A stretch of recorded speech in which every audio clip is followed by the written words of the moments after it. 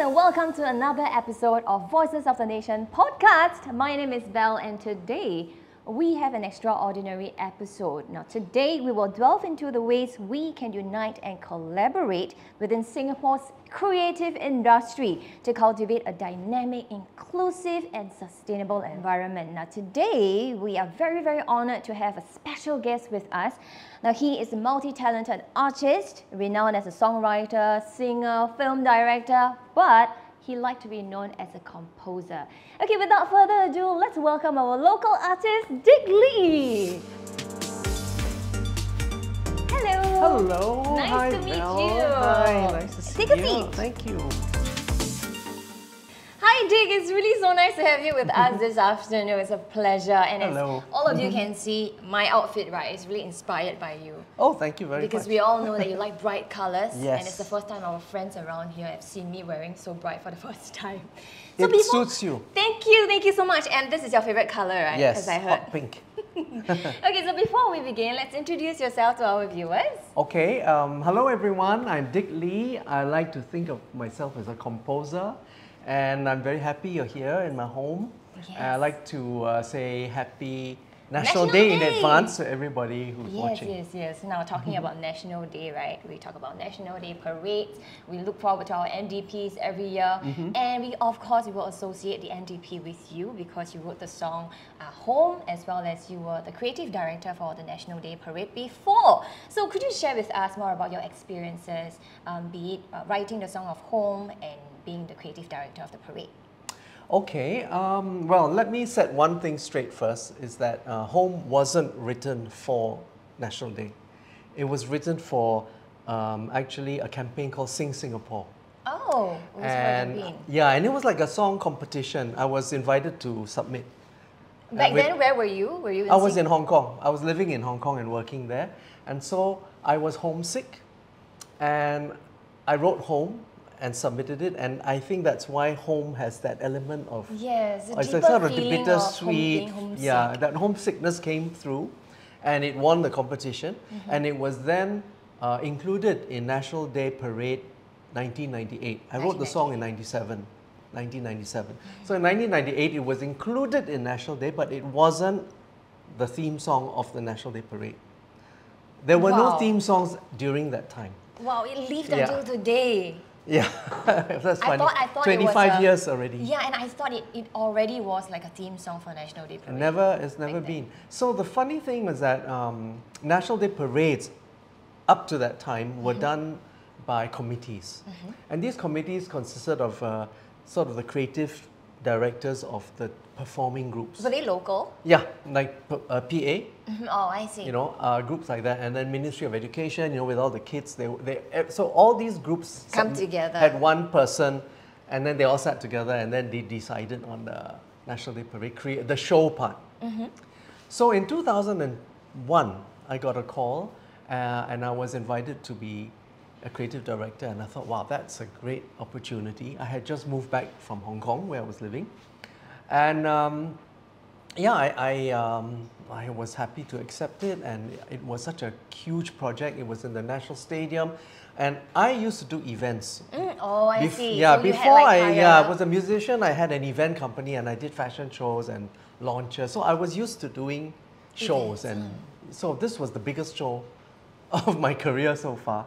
And yeah, so I did the National Day of 2002, and for that NDP, I wrote my first theme song, which is We Will Get There, sung by Stephanie. Yeah. I love that song. So that's actually my first NDP song. And then since then, I've done another 4 NDPs.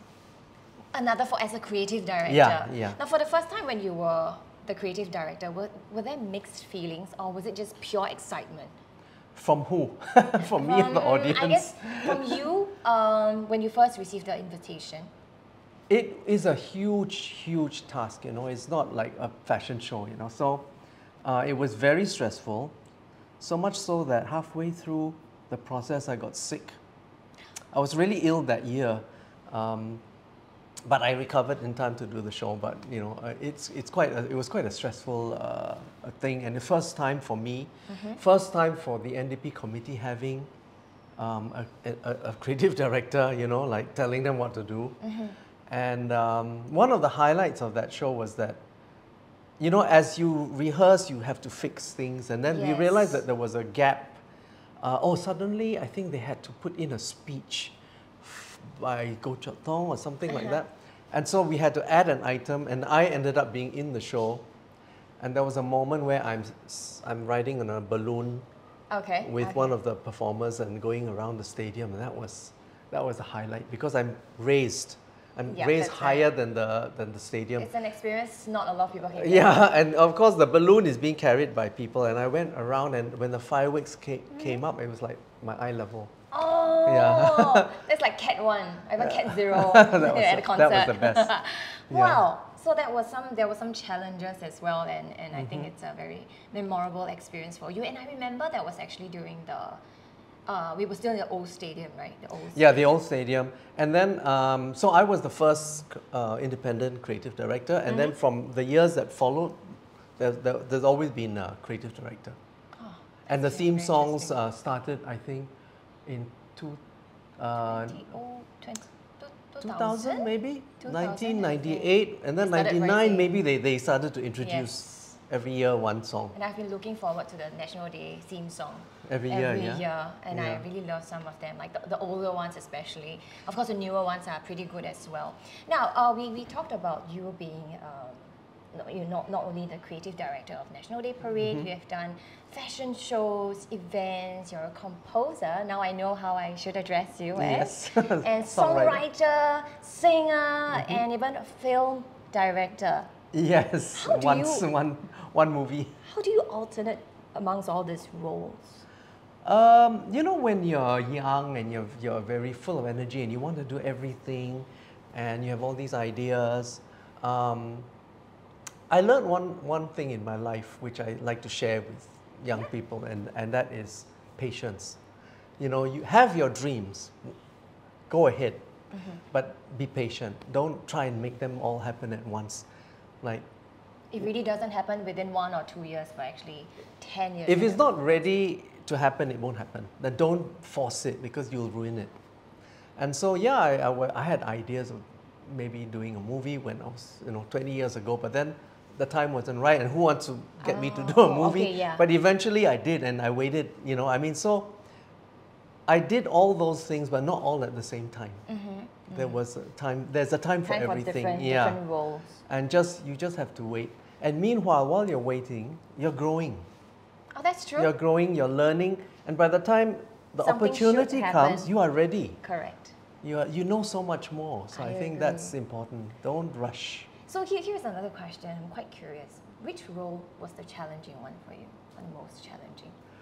I would say when I did the Mad Chinaman album in 1989, and that was a breakthrough album for me because it introduced me to Asia, to Japan particularly. And then the album came out in August of 1989, August. By December, it had gone platinum, and that's something very, very rare for an English local album. Yes, and we were talking about 34 years ago. Yes, and so not only to go platinum, it got attention outside of Singapore. And long story short, I got invited to go to Japan. Now, at that time, like Japan is like so far away, and J-pop was a big thing. Yeah. It's like now, imagine if I get invited to go to Korea. So it's a bit like that, and I didn't believe it at first. I couldn't. I was thinking like, why do they want me? What do they want from me? Like leave me alone. In fact, the first few offers I received, I actually rejected. I just ignored. So you were offered not only once, but a couple of times. By a producer who kept calling me. So eventually I met, and then not only did he offer to produce me, I got an offer to do a concert tour in Japan. Wow. Yeah, a multi-city concert tour in Japan in March the following year. Okay, and I had a manager. A lady came and wanted to be my manager. I didn't even have a manager after that point. You just feel like it dropped from the sky. Yeah, and I wasn't really looking for it. By that time, I was 33 years old. I was so old already. Like, who wants to start a career at that age, right? And I thought, no, and I had a successful event company. Why should I leave that behind, right? That's true. So I wasn't sure about it, and especially moving to Japan. I had to move because Warner Records wanted to sign me in Japan. Well, I was signed to Warner here. Like, you know, all of these things was too drastic, you know what I mean? And I thought, no, maybe I should just... And I think at a point of time, everything was quite, we are quite scared of actually exploring in other countries as well. Yeah, especially something like this is so out of the blue and it's not really something I really wanted. I was quite happy with my event company, it was doing well. So one hard thing was to decide to go.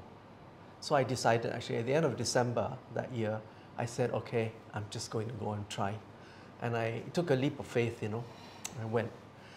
The other thing that was very stressful and daunting was to do a concert tour with a band, which I had never done before. And you probably can't communicate with them as well. No, a local band. I brought a band. I was asked to bring my band from Singapore. I didn't even have a band. I had not had that kind of a life as an entertainer up to that point. But I had 8 albums out, okay? And I had performed in small clubs and all that, in gigs. I played at university, you know, I played in schools, you know, like that. But to do a tour of Japan. It's a first. And it was sold out, like, within the day. And I thought, why are they buying my... I didn't even understand how they even knew about me, you know. But somehow it all happened at the same time. And I had to get this band together and I had to rehearse and dance and sing in front of, you know, audience and all. That was scary. Eventually, did you eventually know why they know of you? Yes, because when my album came out, there was a guy who was a journalist from the Japanese newspaper. And he had been following my career all through the 80s. He's a fan. Not he's a fan, he's a journalist. So he's a music specialist. And he had all my albums he collected. So when the Mad Chinaman came out, which was my 8th album, he knew of me. He loved it so much, he went to promote it in Japan himself. He made bootleg copies and he went to send it all over and got a lot of interest from all the music reviewers. And that's how that producer got to hear of me and came to look for me. And I offer you the opportunity. And so through that, then the album got released in Japan under Warner. And they did a big marketing thing. I remember the first promotional trip I made. It was like 2 over weeks, daily, practices. 20, 30 interviews a day. Wow. Because their media all were That's so a lot. interested. That's actually a lot. Wow. See, patience is very important. You didn't have this opportunity the first time you release an album, but actually the 8th album. And when you're 33 years old, you know, like having to change a career at that point is very scary, you know. It is. Yeah, and I had friends who laughed at me, who said, "Are you sure? Are you kidding? You want to be like a pop singer at your age? Forget it." Because, you know, singers were like 21, right? That's right. That's New artists, you know, some more. But I think what was the thing that made it for me was that I did have 8 albums. That gave me some experience, some credibility. I'm not brand new. That was one thing. The other thing that I had going for me was the times. Asia, it was a point when Asia was getting important. The end of the 20th century. And Asian culture was starting to have some kind of prominence and interest, and especially in Japan. They had spent all the years after the war looking westwards, to the west, I mean. Yeah. But suddenly, you know, they had the interest in Asia and Japan being part of Asia started. And right until I appeared, the only other Asian artist that was big was Teresa Teng. You know who that is? Right, Yeah, from Taiwan. And she was big in Japan, but then she had passed away, right? Yeah. And there was nothing, the Japanese knew nothing about Asia. The Chinese Asia. Or Asia. Indonesia, anywhere, you know. Even Korea, K-pop was not a thing. Yeah. And then suddenly this guy from Singapore turns up, right? And they had no idea what even Singapore was, you know? Yeah. And I turn up, and then I bring my music, which has got Indian, Chinese influence, and all the things that I grew up with, and they were fascinated by it. So I was all of Asia just in one person, and opened the doors to Asia through my for music. people to know about Asian Yeah. music and people in the Asia. So I became like an Asian ambassador in Yeah. Japan I was there for 7 years. I lived there. Wow, so with 8 albums, and I know you actually wrote a song, Fried Rice Paradise. Yes. Right? Yeah. Where do you get all of this inspiration from? I mean, I think we are also fortunate that we live in a place where there's a lot of colors, different ethnic groups together. What were your inspirations, and how do you get your inspirations from? You know, this color, this ethnic group that you're talking about, we took it for granted, you know, we always have, like, we've always been a multiracial country. Yes. My parents' generation, it was just part of it. We were part of Malaya, everybody spoke Malay, you know, I mean, it was all mixed up, but we didn't think about it. Yeah. That's what. It was natural. Yeah, it was just part of us, but Yeah. we didn't know how to identify it. And in 1965, we became independent. But at that time, and I was just a child, there was no sense of being Singaporean. It wasn't even important. And this was a thing that I questioned when I started to write songs when I was a teenager.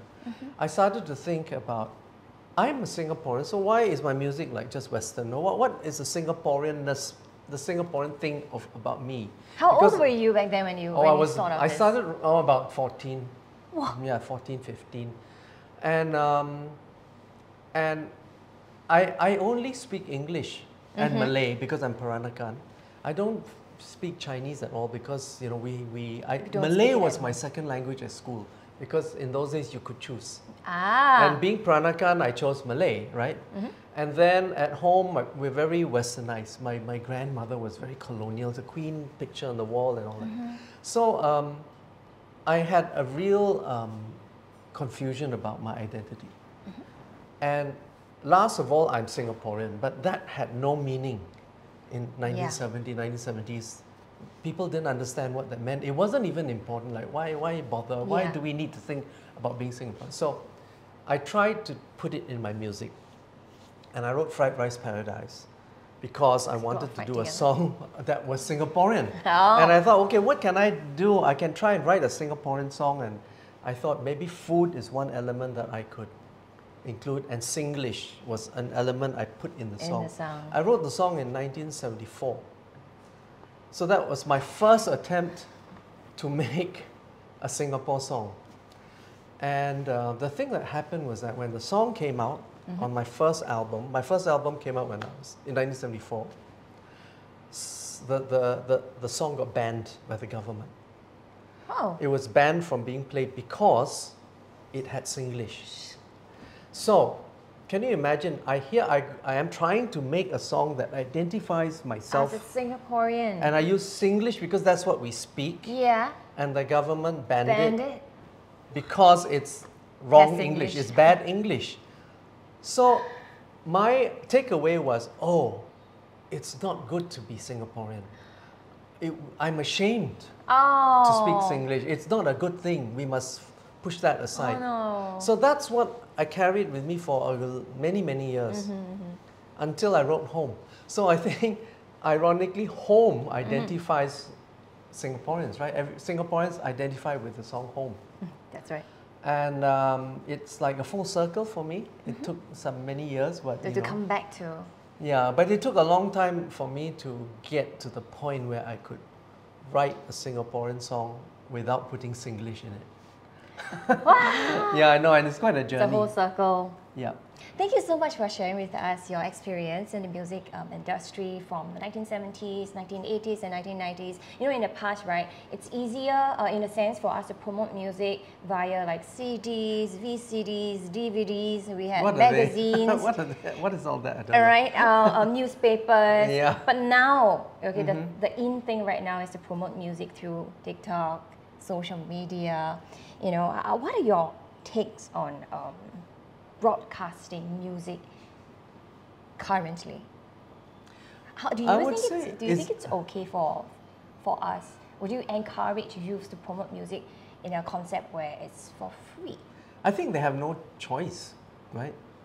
I mean, in my time, it was all done for me, right? The record company did all the promotion and they came up with the ideas how to promote. Now you have to do it yourself. Yeah, but then on the other hand, you can also release your songs by yourself. Oh, that's true. You can Right? create your own music. So of course, if you're signed to a label, you get a bigger budget. You get people to help and all that. But the difference now is that everyone and anyone can be an artist, and if you want to be an artist, you got to do all of that. So take me for instance. I used to always be signed to labels, but right now I don't have any label. I don't sign to anyone because I'm not producing a lot of music. But I do like to come up with something once in a while, and when I do, it's independent. Yeah. I have to put it up by myself. So I become like an indie. You Yeah. know, I have to do whatever a young artist is doing now. So I have to think about TikTok and I have to Instagram and all that. And are you on these apps? I am on all of them, but really, really poor in in posting. And you know, I do the easy posting now. Okay, when Instagram started, remember? Oh, you should take your food, you take your what? You take your photos. Now you have to do a video. The very least is that do a reel. A reel. And so that means editing, putting. Yeah, even photos itself. I mean, you have to like Do make it it and, aesthetically pleasing. And put music. You do them all by yourself? Yeah, right now I'm looking for help there because I have a plan. I'm going to be releasing 4 singles, 4 songs from now to next year, August. Next August, by the way, is I'm celebrating the 50th anniversary of my career. Oh wow, it's already the 50th My first album, Congratulations. 1974, so 50 years of making music. 2024. Yeah. So, to do that, right, I can't just make a show. I have to sort of build up towards, I have to think of, you know, what kind of promotion I have to do. And this is something that I think that every artist now needs to do. There's one thing that was that made a big difference in 2004, and that was Singapore Idol. When that turned up, suddenly there was a platform for young artists to appear on TV, and through the course of the season, for 6 months, you get to see and follow the careers of the artists, and people like Taufik have become household names, you know. Yeah, so that was a great platform, and I was so happy to be part of it because when I was a teenager, there were TV shows, local music shows in English. I know that in Channel 8 they still do have some variety shows, but in the 70s, 80s there were English variety shows, and that gave me a lot of opportunity to go on TV, and that's one of the ways I got seen. But then after that, 2000, you know, like in the 90s, there was like absolutely nothing. Died down a little. And then 2000, Singapore Idol, 3 seasons, I guess, of that. And then now nothing. So now you left your own devices, you know. Yeah, exactly. Because who's watching free-to-air TV anyway, right? Yes. So they don't really have the budget, or they think that there's no audience and all of that. So I think it's really, really tough for young artists. And you can put your song on Spotify, and if you go and see what's local, there's a lot, and I would say there's a lot of crap. Sorry, young musicians. You're not ready, don't put out yet. You know, patience, right? You know, get some expertise, get help now, or be better. Yes. But there's so much. Filter it. Yeah. The fact that then there's so much out there, and then not all of it is good. People stop listening, like, you go through it all, and it's all and not then people good. will start thinking that Singaporean can't make good music. Yeah, but this is not only for Singapore, every country, because Spotify makes it so easy for you to post. Yeah. So you need to have USP, you know, unique selling point, something really special about you. I think people are not thinking about that. And they're also we should think about that. They're not thinking about a Singapore element. I think that is very important. It's a very important point. I think Singaporeans are not using the Singaporean element. And you know, then you have nothing unique about being. Why? You're just following people. I mean, Western writers music from other countries. So in Chinese, it's different. You see, because you got the language. So it doesn't matter where you're from, like JJ Lane is from here, but he's the biggest male Mando pop star at the moment. So it's, that's universal. But English, Singaporean English. Where are you? Yeah, and if you do something in English, you're competing with all English recordings in the world. So there you go. It's a lot of challenge. You have to stand out, yeah. Yeah, and a lot of challenge. Seems like there is no bar set on what's good and what's not, because everything is so available online. But the key point over here is to be patient and think of what the Singapore element is about. And grow. Yeah, you and must grow grow. You must grow, and you must learn. You must read. You must travel. That's right. Experience and exposure will help you in inspiration as exactly. If you only know your world, what art can you make? That's true. What that also brings me to the next question over here. I think Singaporeans are also cooped up in their this comfort zone. We are always like being very comfortable, especially during pandemic. I think maybe it's a little bit tougher to create music. I don't know. Why? That's the best time. That's when we're all at home, like don't know what to do. But I wrote so many songs during the pandemic because I was stuck at home with my piano. Oh, wow. So I rediscovered playing piano again, and I started writing songs. I haven't written songs for years. Oh, so you disconnected with piano for some time? And songwriting, the whole of from 2000 onwards. When I came back, I basically stopped writing songs. Oh, wow. I only write songs when the government asks me to write a song. But we all have journey, my best client is the Singapore government. Yeah. Thank you so much. See, I think everyone has like their journey, ups and downs, and that includes you as well. And I think not a lot of people know about that. So, you know, I just want to touch on this point about, you know, during the pandemic, we were, as artists, we were actually called the non-essential, right? So we furthermore have this impression in Singaporeans that Singapore artists, Singapore musicians, they're basically like non-existent, not important at all. So do you have any advice for the young generation who wishes to step into the creative industry but are hearing all these things about like, Singapore, maybe not? I don't know, are people really feeling that? Because that was a very unfortunate use of that term, but I'm sure they didn't mean it. I don't think it was meant that you're not important. They just... You had to use that term loosely. Not essential to the recovery of this disease maybe, or something like that. But I think, of course, artists are very sensitive. I would guess. Yes, very sensitive. When I first saw it, I just laughed. I thought, oh, how funny, how ridiculous. But I mean, I guess, everybody felt sort of attacked, especially when everyone was suffering.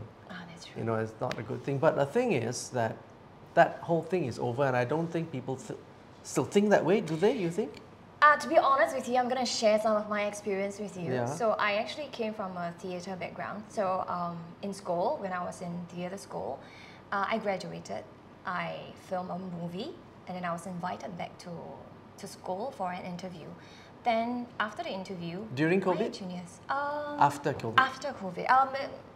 Close to after COVID, post-COVID. Then I had juniors coming up to me and asking me about how I am doing in the industry, but there's never like always like, you know, inclination. There's always like a up and down, and I told them my experience is nothing great. It's just really doing what you can do at the moment. And they asked me a question: do you think getting a certificate in theatre school is important? Do you think that whatever that we're doing right now is important? So apart from just the question that they were asking me, the certification, whether is it important or not, right? I think the vibe that they gave me was they were dejected. A lot of young artists are quite dejected. Especially if they graduated? Or people who actually create music of their own, when they actually share it on their own social handles, they get a lot of attacks or side eyes, like this person is trying to seek attention, but actually this person is really just trying to create music. You know, I think, the one thing that everybody must do is follow your heart, right? If you have the passion, it'll show and you just do it. Some people just don't have the passion, or they just have an idea of what they want, but they don't really have the drive, the dedication. And so that's on their head. But the thing is that if you're good, you're good. You don't need any qualification, right? I only have O levels. But I like to write music. Should I have gone to study music? Oh yeah, but I don't think it would have made a difference. I can learn by myself, you know, because if you want to be a good artist, just draw, right? If you want to be a good songwriter, just write songs.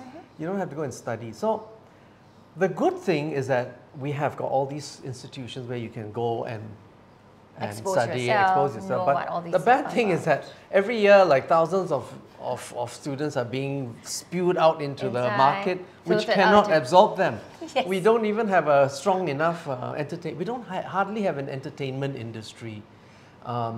You know, musicians are coming out and playing gigs in bars, and basically that's what it's going to be for the rest of their lives. So it's not a bad thing, but it's like if you're hoping for something more, I think you have to try a lot harder. Maybe leave, go do it outside. Leave you know, Singapore and try. Yeah, expose yourself. Like theatre. I mean, I'm in theatre. I write musicals, right? How many can I do? Forbidden City and then LKY. It was like Forbidden City was in 2003.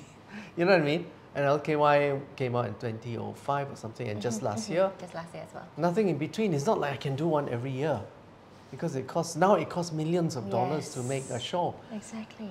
And I can only hire maybe 30 people, so it's not like everybody, you know. So it's like there's not enough opportunity. Yeah. But I do see small theatre companies starting. Yeah. To me, it's great that they're doing it, okay? But it's similar to everybody putting songs on Spotify. It's a little bit similar. So there are a lot of these small independent things going on, and that's good, right? But at the same time, world-class acts, even world-class indie acts are coming in. And you get to see it for almost the same price ticket. Yeah. So there's always this thing, you have to match up. You have to match up. I mean, it took many years for me to make a musical that costs the same as Frozen. Oh yeah. You know, for a ticket price. So people are willing to come to my shows because we have to give them that world-class staging. And it's a journey. I mean, it takes time. It took my whole life. So you have that patience. time. Yeah, you have to just really dedicate yourself to it. And sometimes even when you think you're ready to produce something, I think you have to hold back a little bit to consider again, look at it again. I think the more you look at it, the better you know how to correct it. So. Yes.